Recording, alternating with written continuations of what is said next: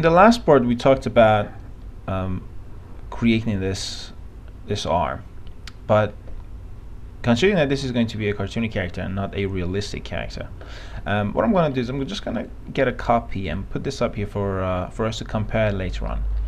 Now, what we may want to create is a cartoony character which doesn't necessarily have the anatomy of a normal human being. So the arms could be, for example, too thin, or the legs could be too fat, or we could go ahead and be creative and create what we want to create. What I'm going to do is I'm just going to select this last border here, hold Control and click on the polygon.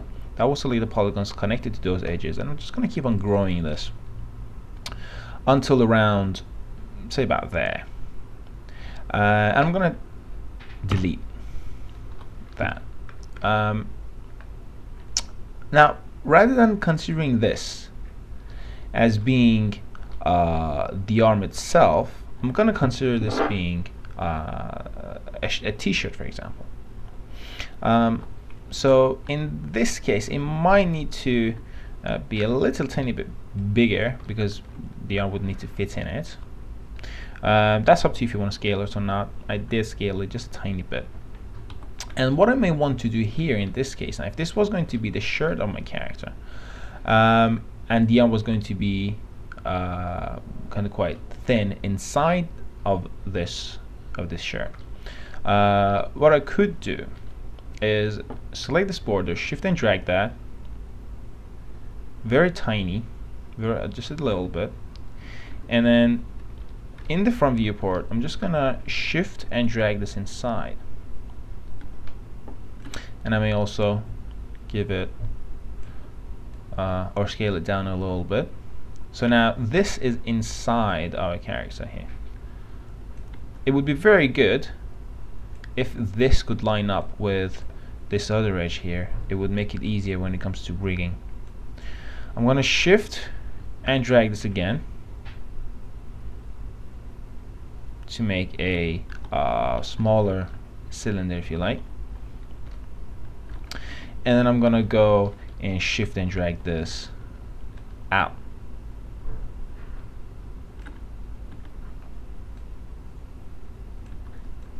Something like this.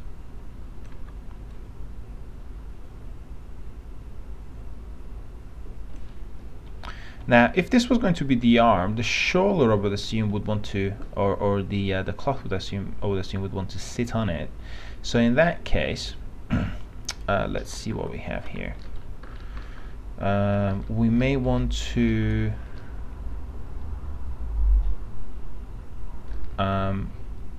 let me grab this, do a control polygon, grow that a few times, and maybe a couple of times more, and let's just go ahead and maybe shrink that. Let's have a look.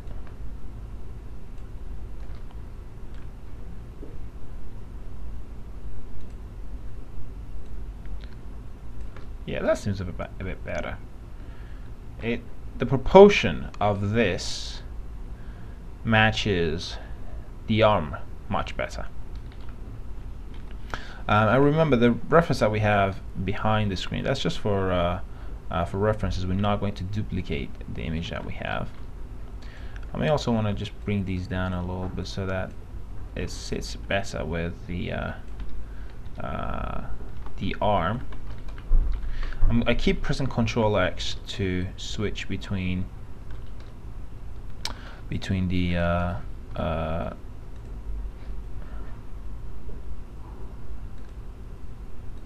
see-through or shaded mode. I'm just gonna make that a little bit smaller again, I think. Okay, that looks better.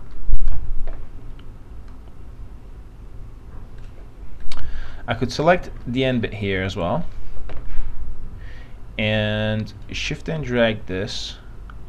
Now this area is where the elbow will sit. We would need to have multiple loops going around here so that we could bend this bit better.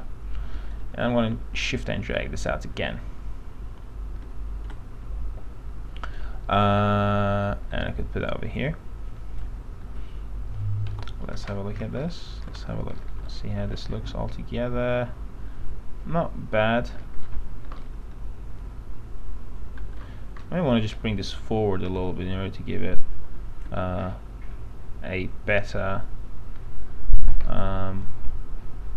visual feedback for us while we're modeling. So that could be the arm, and this could be the shirt really. Now in the front viewport, what I'm going to do is I'm going to put a symmetry modifier on top of this model, and I would want the mirror of the symmetry to be where the chest is.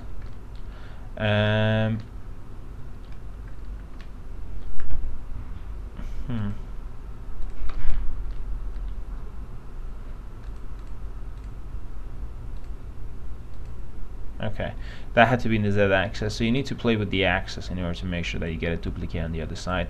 But the main important thing is to make sure that the mirror sits right in the middle of the chest. So we could consider this as our character being in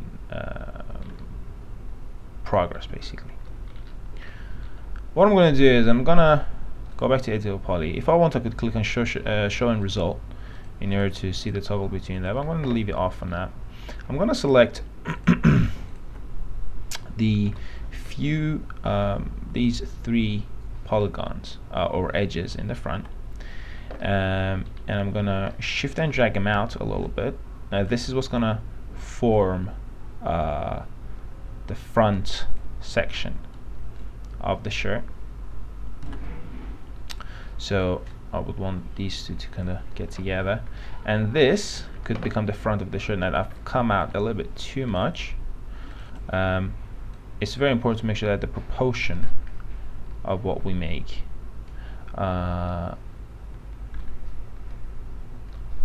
is logical, and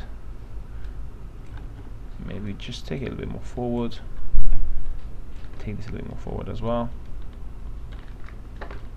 Okay, and then in the front viewport, what I'm going to do is I'm going to select these two edges that I just created. And remember, the more editing and the more segments you create, the more editing you have to do. But if you keep the details low while you're making the initial models, then at the later stage it will be easier for yourself. And if you want to add segments, you can always add segments later on as well. So I'm going to shift and drag this down, and I'm going to target weld this vert to this vert, and I'm just going to bring this one a little bit further down. Just don't have enough detail here, so what I might have to do is select this ring and make a connection there so that I could bring this vert out a little bit more. I may also want to turn the try on this one polygon. If you look at the polygon, you can see that the try is going that way. I could go to the edge mode, I could go to turn mode, and then turn this the other way, or maybe just leave it as it is actually. Yeah, I think that's better. It's okay.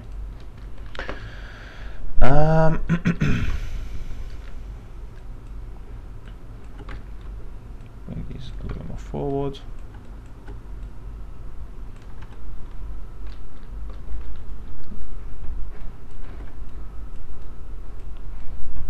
At this stage, I'm not really paying attention to the reference. I'm just designing what I would think would be the better way of having this model.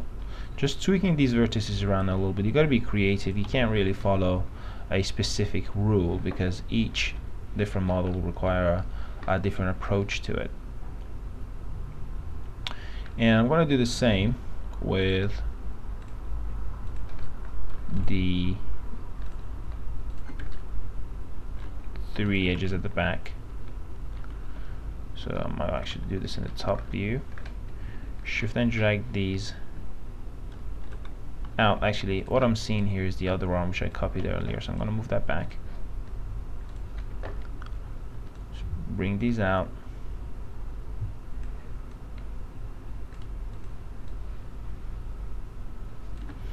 So something like this. Let's have a look at this from the left viewport.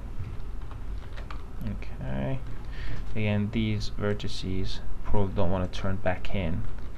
They may want to stay out a little bit.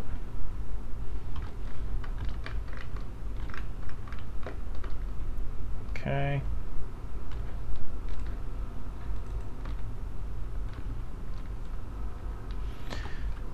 Let's have a look at what we have here.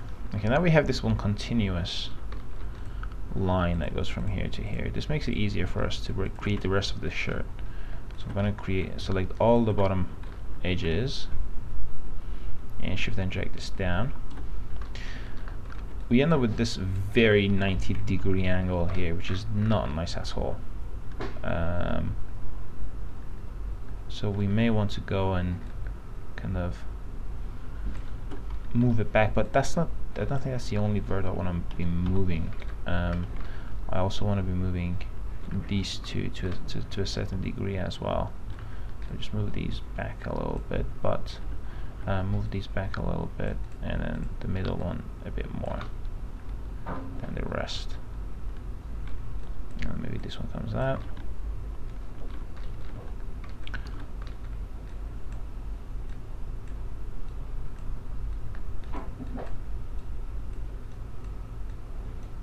Okay, so let's have a look at this, and let me just hide the reference images first. Just have a look at this. It looks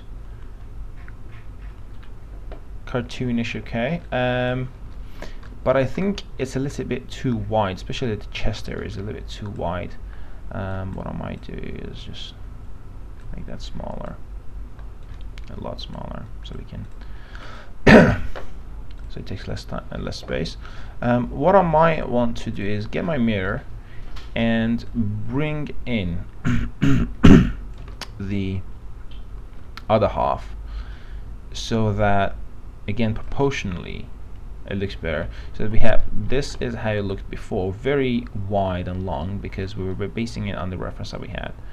So I'm just gonna bring it a little bit together so it doesn't look as bad. Okay, that's good. What I'm going to do now is select the loop that I have. I don't need to see the other half for now. And let's have a look at the reference again. I would want that to just kind of keep coming down until around maybe just about there, because our model is smaller than the reference that we're using. Also, it's important that at the side here, the character of the model curves back rather than just being almost a 90-degree shape. So that seems to be a little bit better. It's just a bit smoother, if you like. Okay. Okay. So that could be the shirt of the character, and that could be the arm. I could also put a mesh smooth on top of this, just to make things look a little bit smoother. So this is what we have so far. Put the mesh smooth on top of the symmetry. Of course, it needs a lot of fixing, especially on the sleeves, but we'll come back to that later on. What I'm going to do now is go to my edit poly, and I might actually leave this as it is for now, We'll create the leg in the next video, and we won't continue from the same mesh. We'll create that as a separate mesh, so it becomes a little bit easier for us to model as well. See you soon.